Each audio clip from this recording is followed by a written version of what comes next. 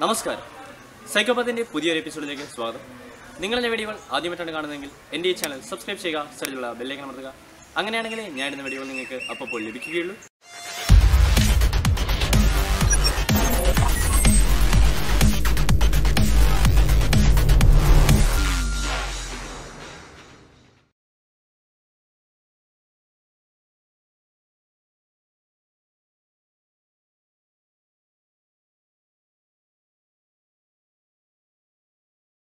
ഇന്നത്തെ നമ്മുടെ വീഡിയോ എന്താണെന്ന് പറഞ്ഞു കഴിഞ്ഞാൽ നമ്മുടെ അർഡിനോയുടെ ഡാറ്റ ടൈപ്സും അതുപോലെ മെമ്മറി അലോക്കേഷനും എങ്ങനെയാണെന്നുള്ളതാണ്. അപ്പോൾ നമ്മൾ ഇതിനു മുമ്പ് ഞാൻ മില്ലീസിൻ്റെ എപ്പിസോഡ് ചെയ്തപ്പോഴേക്കും കുറച്ച് ഡാറ്റ ടൈപ്സ് മോഡിഫയേഴ്സ് ഒക്കെ ആഡ് ചെയ്തായിരുന്നു. അപ്പം ഞാൻ പറഞ്ഞിരുന്നു നിങ്ങൾക്ക് വേണമെന്നുണ്ടെങ്കിൽ ഞാൻ പുതിയൊരു വീഡിയോ ചെയ്യാം അതിനായിട്ടെന്ന്. അപ്പം ആൾക്കാരുടെ റിക്വസ്റ്റ് വന്നത് മൂലം ചെയ്യുന്നൊരു വീഡിയോ ആണിത്. അപ്പം നിങ്ങൾ ഇതിനു മുമ്പത്തെ എല്ലാ എപ്പിസോഡും കണ്ടു കഴിഞ്ഞാൽ മാത്രമേ ഈ വീഡിയോയിൽ പറയുന്ന കാര്യങ്ങൾ നിങ്ങൾക്ക് മനസ്സിലാക്കുവാൻ സാധിക്കുകയുള്ളൂ. അതുകൊണ്ട് ഇതിനു മുമ്പത്തെ എല്ലാ എപ്പിസോഡും നിങ്ങൾ കാണണം. അപ്പോൾ അതിന് എല്ലാം ഞാനൊരു ഓർഡറിലായിട്ടൊരു പ്ലേലിസ്റ്റ് ഉണ്ടാക്കിയിട്ടുണ്ട്. ആ പ്ലേലിസ്റ്റിന്റെ ലിങ്ക് ഈ വീഡിയോയുടെ ഡിസ്ക്രിപ്ഷനിൽ ഇപ്പം മുകളിൽ ഒരു ഐക്കാർട്ട് വരും, അപ്പോൾ അവിടെ വരുന്നുണ്ട്. അത് ഞെക്കി കഴിഞ്ഞാൽ നിങ്ങൾക്ക് നേരെ ആ പ്ലേലിസ്റ്റിലേക്ക് പോകാം. അപ്പോൾ നിങ്ങൾ ആ ഓർഡർ കീപ്പ് ചെയ്ത് കാണുക. അപ്പം നമുക്ക് ആദ്യം എന്താണ് ഡാറ്റ ടൈപ്പ് എന്ന് നോക്കാം. അപ്പോൾ അത് ഞാൻ വേറൊരു വീഡിയോയിൽ ഡിസ്കസ് ചെയ്താണ്. അപ്പോൾ അതിൽ ഡാറ്റ ടൈപ്പിനെ പറ്റി പറയുന്നുണ്ട്. അപ്പോൾ അത് കണ്ടിട്ട് വേണം ഈ വീഡിയോ കാണുവാനായിട്ട്. അപ്പോൾ ജസ്റ്റ് നമ്മൾ ഇവിടെ എത്ര ടൈപ്പ് ഏതൊക്കെ ഡാറ്റ ടൈപ്പ് ഉണ്ടെന്നാണ് ആദ്യം നമ്മൾ നോക്കുന്നത്. ഇനി ഒരു വെബ്സൈറ്റിൽ നിന്ന് എടുത്തതാണ്. അപ്പം ഏതൊക്കെ ഡാറ്റ ടൈപ്പ് ഉണ്ടെന്ന് പറഞ്ഞാൽ വോയിഡ് എന്ന് പറഞ്ഞൊരു ഡാറ്റ ടൈപ്പ് ഉണ്ട്. വോയിഡ് എന്ന് പറഞ്ഞു കഴിഞ്ഞാൽ അതിന് മെമ്മറിയുടെ ആവശ്യമൊന്നുമില്ല, അതുകൊണ്ട് തന്നെ അതിനൊന്നും സ്റ്റോർ ചെയ്യാൻ സാധിക്കുകയില്ല. വോയിഡ് എന്ന് പറഞ്ഞ ഡാറ്റ ടൈപ്പിന് മെമ്മറി ഇല്ലാത്തതുകൊണ്ട് അതിനൊന്നും സ്റ്റോർ ചെയ്യാൻ ആവശ്യമില്ല. ഇത് എന്തിനാ പിന്നെ ഉപയോഗിക്കുന്നത്? അത് നമ്മൾ യൂസർ ഡിഫൈൻഡ് ഫംഗ്ഷൻസ് ഒക്കെ മേക്ക് ചെയ്യാൻ നേരത്തെ ആ ഫംഗ്ഷന്റെ ഡാറ്റ ടൈപ്പ് ആയിട്ടൊക്കെ കൊടുക്കാനാണ് നമ്മൾ കൂടുതലും വോയിഡ് ഉപയോഗിക്കുന്നത്. ബൂൾ അല്ലെങ്കിൽ ബൂലിയൻ അതെന്ന് പറഞ്ഞു കഴിഞ്ഞാൽ ട്രൂ ഓർ ഫ്ലാഷ്, ശരിയോ തെറ്റോ, 0 1 ഹൈ ഓർ ലോ അതുപോലുള്ള സ്റ്റേറ്റ്മെന്റ്സുകൾ സ്റ്റോർ ചെയ്യാൻ വേണ്ടിയാണ് ബൂലിയൻ ഡാറ്റ ടൈപ്പ് ഉപയോഗിക്കുന്നത്. അതുകൊണ്ട് തന്നെ ഒരു ബൈറ്റ് മെമ്മറിയുടെ ആവശ്യമേ ഉള്ളൂ. ഒരു ബൈറ്റ് എന്ന് പറഞ്ഞാൽ 8 ബിറ്റ് ആണ്. അതിനുശേഷം ക്യാരക്ടറിനെ സ്റ്റോർ ചെയ്യാൻ അത് -128 ടു +128. അപ്പം അത് കഴിഞ്ഞുള്ളത് ഇൻറ്റീജർ ഉണ്ട്, ലോങ് ഉണ്ട്, ഡബിൾ ഉണ്ട്. ഇതൊക്കെ നമ്മൾ നേരത്തെ ഡിസ്കസ് ചെയ്ത. അപ്പോൾ അതിനൊക്കെ സ്പെസിഫൈ ചെയ്ത റേഞ്ച് ഉണ്ട്. ഇനി നമുക്ക് ഇതിന്റെ മെമ്മറി അലോക്കേഷൻ എങ്ങനെയാണെന്ന് ജസ്റ്റ് നോക്കാം. അപ്പൊ നമുക്ക് ഏറ്റവും സിമ്പിൾ ആയിട്ട് പറയാൻ പറ്റുന്ന ക്യാരക്ടർ ആയതുകൊണ്ട് നമുക്ക് ആദ്യം ക്യാരക്ടർ വെച്ച് ജസ്റ്റ് ഒന്ന് പറയാം. അപ്പൊ ഞാൻ ജസ്റ്റ് ഒരു ഫയൽ എടുക്കുന്നു. അപ്പൊ ആദ്യം നമുക്ക് എന്ന് പറഞ്ഞ ഈ ക്യാരക്ടർ ഒരു ബൈറ്റ് എന്ന് എഴുതിയിരിക്കുന്നത്. ഒരു ബൈറ്റ്, അതായത് ഒരു ബൈറ്റ് എന്ന് പറഞ്ഞാൽ 8 ബിറ്റാണ് ഏറ്റവും ചെറിയ ഇതെന്ന് പറയുന്നത്. ഇപ്പൊ 8 ബിറ്റാണ്. ജസ്റ്റ് ഞാൻ നിങ്ങൾക്ക് സൈസ് ഒന്ന് വർക്ക് ചെയ്യാണ്. ഒരു ബൈറ്റ് എന്ന് പറയുന്നത് 8 ബിറ്റാണ്. അതുപോലെ ക്യാരക്ടറിന് 1 ബൈറ്റും ആണ്. അപ്പൊ എന്താ എത്ര ബിറ്റാ? 8 ബിറ്റാണ് ക്യാരക്ടറിനുള്ളത്. ഇനി നമ്മൾ ഈ 8 ബിറ്റ് സ്ലോട്ട് ഇവിടെ വരയ്ക്കുക. 8 ബിറ്റ് സ്ലോട്ട് ഇതാണ് എൻ്റെ 8 ബിറ്റ് സ്ലോട്ട് എന്നുള്ളത്.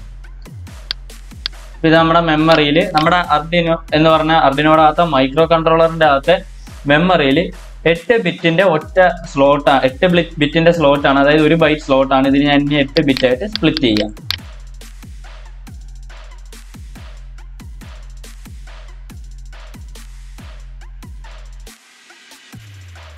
8 ബിറ്റ് മെമ്മറി. 1 2 3 4 5 6 7 8 bit memory.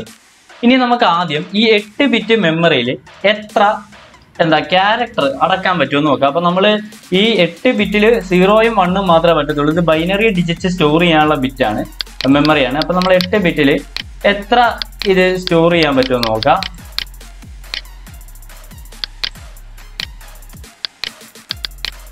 അപ്പൊ നമ്മൾ എല്ലായിടത്തും 1 വരിക. ഒന്നെങ്കിൽ പോസിബിലിറ്റി 8 ബിറ്റും 1 വരിക.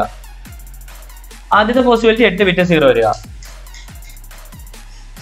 8 ബിറ്റ് 0 വരുമ്പോൾ ഉള്ള ബൈനറി ആണ്. അപ്പൊ ഈ ബൈനറിയുടെ ഈക്വലന്റ് ആയുള്ള ഡെസിമൽ എന്ന് പറഞ്ഞു കഴിഞ്ഞാൽ നമുക്ക് 0 തന്നെയാണ്. ഈ ബൈനറി ടു ഡെസിമൽ കൺവേർഷൻ ഒക്കെ നിങ്ങൾക്ക് പഠിക്കണമെന്നുണ്ടെങ്കിൽ നിങ്ങൾ റിക്വസ്റ്റ് ചെയ്താൽ നമുക്ക് അതിന് വേറെ എപ്പിസോഡ് ചെയ്യാം. അതുപോലെ ലാസ്റ്റ് പറ്റുന്നത് 8ഉം 1 വരുന്നത്. 8 1 വന്നു കഴിഞ്ഞാൽ നമുക്ക് വരുന്നത് എന്താണെന്ന് വെച്ച് കഴിഞ്ഞാൽ 255 ആണ്. 8 ബിറ്റ് വരുമ്പം നമുക്ക് 255. അപ്പൊ 0 എന്ന് പറയുന്ന എലമെന്റ് മുതൽ 255 എലമെന്റ് വരെ താങ്ങാൻ പറ്റും. അതായത് നമുക്ക് ടോട്ടലി 256 എലമെന്റ്സ് 8 ബിറ്റിന്റെ അകത്ത് ക്യാരക്ടറിൽ സ്റ്റോർ ആവും. അപ്പൊ ഇതാണ് സാധാരണ ക്യാരക്ടർ എന്ന് പറയുന്നത്. അപ്പൊ ക്യാരക്ടറിന്റെ മെമ്മറി അലോക്കേറ്റ് ചെയ്യുന്നത് ഇങ്ങനെയാണ്. ഇതിൽ ഓരോ ബിറ്റും 0 ആകുന്നതാണ് ഏറ്റവും ചെറിയ വാല്യൂ. അതിനെ നമ്മൾ ഡെസിമൽ ആയിട്ട് 0 എന്ന് വിളിക്കും. എല്ലാം 1 ആയിരിക്കുന്നതാണ് ഡെസിമൽ ആയിട്ട് നമ്മൾ 255 വിളിക്കും. അപ്പൊ ടോട്ടൽ 256 ഡിജിറ്റ്സ് നമുക്കുണ്ട്. ഇനി അടുത്ത എന്താണെന്ന് പറഞ്ഞു കഴിഞ്ഞാൽ ഈ 256 ഡിജിറ്റ്സിനെ നമ്മൾ ഹാഫ് ആയിട്ട് സ്പ്ലിറ്റ് ചെയ്യും. എന്നിട്ട് പകുതി പാർട്ട് നെഗറ്റീവ് സംഖ്യകൾക്കും പകുതി പാർട്ട് പോസിറ്റീവ് സംഖ്യകൾക്കും കൊടുക്കും. അപ്പൊ അതിൻ്റെ ഇടയ്ക്ക് 0യും വരും. അപ്പൊ നമുക്ക് കിട്ടും -128 to 127 അങ്ങനെയാണ് വരിക.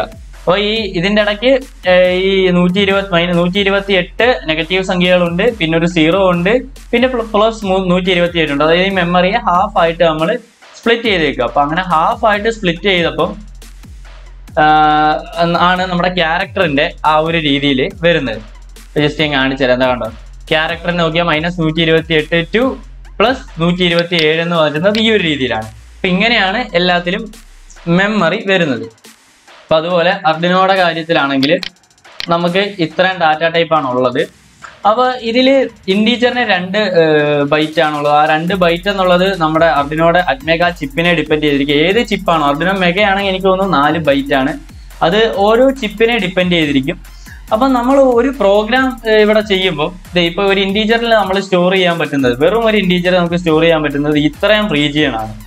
ഇത്രയും റീജിയൻ നമുക്കൊരു ഇൻറ്റീജറിൽ സ്റ്റോർ ചെയ്യാൻ പറ്റത്തുള്ളൂ. അതായത് -32,768 to 32,767. അപ്പം ഒരാൾ എന്നോട് നേരത്തെ ചോദിച്ചിരുന്നു നമ്മുടെ മില്ലീസിന്റെ പ്രോഗ്രാമില് എന്താ 32,000 കൂടുതൽ ടൈം കൊടുത്തപ്പോഴേക്കും വർക്ക് ചെയ്യുന്നില്ലെന്ന്. കാരണം ആ ഡാറ്റ ടൈപ്പില് സ്റ്റോർ ചെയ്യാൻ സാധിക്കുന്നത് ഈ ഒരു ലിമിറ്റേ ഉള്ളൂ. അതാണ് അതിന്റെ ഏറ്റവും വലിയ പ്രശ്നം.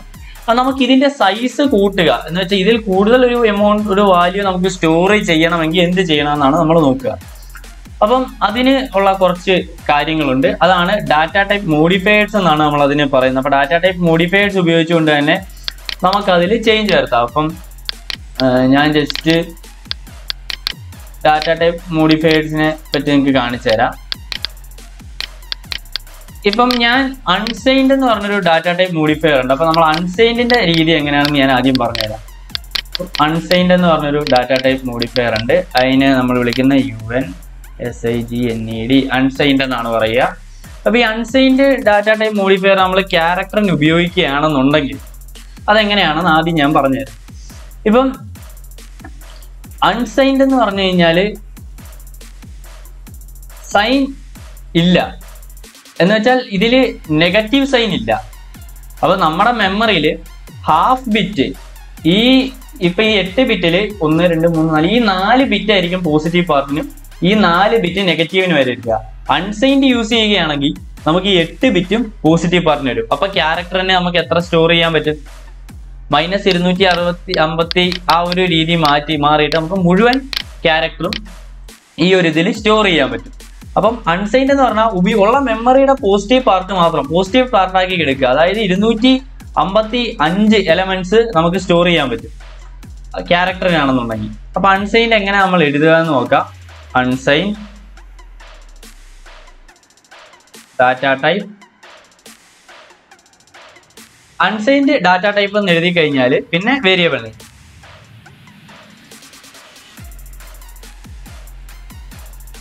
ഇങ്ങനെയാണ് നമ്മളൊരു അൺസൈൻഡ് ഡാറ്റ ടൈപ്പ് ഉണ്ടാക്കുന്നത്. അപ്പൊ അൺസൈൻഡ് എന്താണെന്ന് നിങ്ങൾക്ക് മനസ്സിലായെന്ന് ഞാൻ വിശ്വസിക്കുന്നു. ഓക്കെ, അപ്പൊ അൺസൈൻഡിനെ പറ്റി ആദ്യം നമ്മൾ പറഞ്ഞു. അപ്പൊ നമുക്ക് ജസ്റ്റ് അൺസൈൻഡ് ഇവിടെ ഒന്ന് എഴുതാം. ഇങ്ങനെയാണ് അൺസൈൻഡിന്റെ കാര്യം വരിക. ഇപ്പൊ അത് കഴിഞ്ഞുള്ള മറ്റൊരു സാധനം എന്ന് പറഞ്ഞാൽ അൺസൈൻഡിന്റെ ഇങ്ങനെയാണ്. അത് കഴിഞ്ഞാൽ പിന്നെ ഉള്ളതൊന്ന് ലോങ് ആണ്. ലോങ് എന്ന് പറഞ്ഞു കഴിഞ്ഞാൽ ഇപ്പൊ നമ്മൾ 2 ബൈറ്റ് ആണെന്നുണ്ടെങ്കിൽ ഇപ്പൊ ലോങ് ഇന്റ് എന്ന് കൊടുത്ത ഇന്റ് 2 ബൈറ്റ് ആണ്. ലോങ് ഇന്റ് കൊടുക്കുമ്പോൾ ഇന്റ് 4 ബൈറ്റ്. അപ്പൊ 4 ബൈറ്റിൽ എത്രമാത്രം താങ്ങാൻ പറ്റുമോ അത്രയും എലമെന്റ്സ് സ്റ്റോർ ആവും. അതുപോലെ നമുക്ക് അൺസൈൻഡ് ലോങ് കൊടുക്കാം. അപ്പൊ ലോങ് ഇൻഡ് ആകുകയും കൂടെ അൺസൈൻഡ് ആകുകയും ചെയ്യും. അതായത് 4 ബൈറ്റ് ഇൻഡ് എന്നുള്ളത് 2 ബൈറ്റ് ആണ്, അത് 4 ബൈറ്റ് ആകുകയും പോരാഞ്ഞിട്ട് അൺസൈൻഡും കൂടെ വിളിക്കുക. അപ്പോൾ ടോട്ടൽ പോസിറ്റീവിന് വേണ്ടി വരും. അങ്ങനെ അൺസൈൻഡ് ലോങ് അൺസൈൻഡ് അങ്ങനെ നമുക്ക് യൂസ് ചെയ്യാവുന്നതാണ്. ഇനിയും അപ്പോൾ അതിൻ്റെയും കൂടെ ഞാൻ ജസ്റ്റ് ഇവിടെ എഴുതിയിട്ടേക്കാം.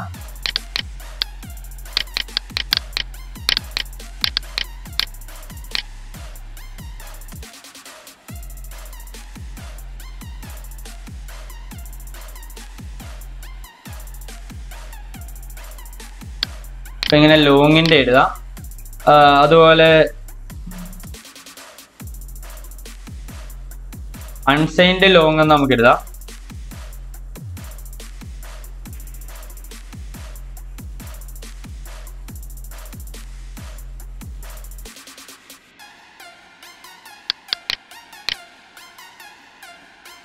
പിന്നീട് നമുക്ക് സൈൻഡ് എന്ന് പറഞ്ഞിട്ടുണ്ട്. സൈൻഡ് എന്ന് പറഞ്ഞു കഴിഞ്ഞാൽ ജസ്റ്റ് നോർമൽ ഇൻഡൊക്കെ നമ്മൾ നോർമലായിട്ട് എന്ത് എഴുതിയാലും അത് സൈൻഡ് ആണ്.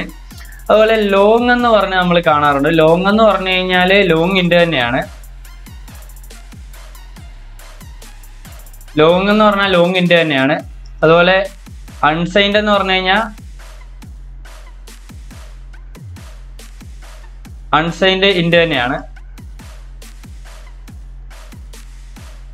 അതുപോലെ അൺസൈൻഡ് ലോങ് എന്ന് പറഞ്ഞു കഴിഞ്ഞാല് അൺസൈൻഡ് ലോങ് ഇൻഡ് തന്നെയാണ്. ലോങ് എന്ന് പറഞ്ഞാൽ ലോങ് ഇൻഡ്, അൺസൈൻഡ് എന്ന് പറഞ്ഞാൽ അൺസൈൻഡ് ഇൻഡ്, അൺസൈൻഡ് ലോങ് എന്ന് പറഞ്ഞാൽ അൺസൈൻഡ് ലോങ് ഇൻഡ് ആണ്. അപ്പോൾ ഇത്രയും കാര്യങ്ങളാണ് ഡാറ്റ ടൈപ്പിനുള്ളത്. പിന്നെ അടുത്തതായിട്ട് നമുക്ക് പറയേണ്ടത് ഇപ്പൊ മെമ്മറി അലോക്കേഷനും ഡാറ്റ ടൈപ്പും നിങ്ങൾക്ക് മനസ്സിലായി.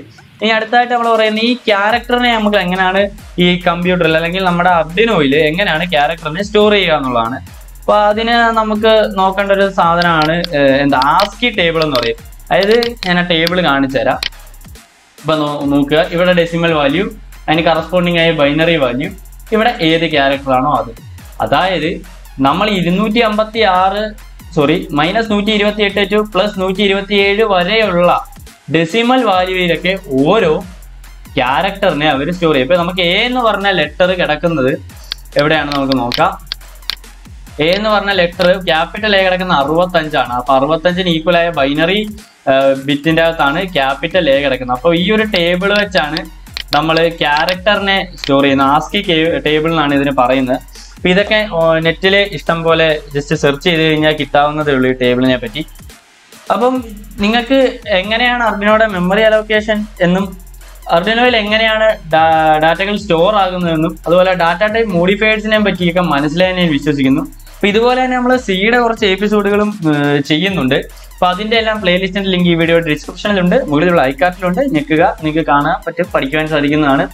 അപ്പോൾ നിങ്ങൾക്ക് ഈ വീഡിയോ ഉപകാരപ്രദമായി തോന്നിയെങ്കിൽ എൻ്റെ ഈ വീഡിയോ ലൈക്ക് ചെയ്യുക. അതുപോലെ ഉപകാരപ്രദമാകേണ്ടവർക്കൊക്കെ ഇത് ഷെയർ ചെയ്ത് കൊടുക്കുക. നിങ്ങളുടെ ആശയങ്ങളും അഭിപ്രായങ്ങളും അതുപോലെ നിങ്ങൾക്ക് എന്തെങ്കിലും റിക്വസ്റ്റ് ഉണ്ടെങ്കിലും അതൊക്കെ കമന്റ് ബോക്സിൽ രേഖപ്പെടുത്തുക. ഇതിലും നല്ല എപ്പിസോഡുമായി ഇനിയും നമുക്ക് കണ്ടുപിട്ടാം. It's me Jaishankar JP signing out. See you.